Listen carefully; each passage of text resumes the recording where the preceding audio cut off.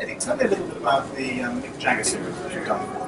Well, I was really trying to take more Holian imagery and kind of reinvent it. And the way that I did that was by, well, with some of it is part silk screen, some of it is part silver and gold leaf, and I created larger subjects, and then I basically tore them apart and reassembled them in a collage format.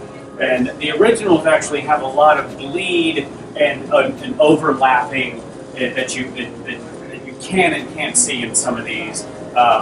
Some of these I use some ephemeral type of materials like concert tickets and newspaper clippings from different eras, from that actual era rather, and that's what I incorporated into this piece. And some of the others I just manipulated them. And the importance of these for me was the physicality of the piece. These are very physical pieces. They have a lot of tears and rips, and they just really look like they've been, put back together and really, really reinvented. And that's what I was going for.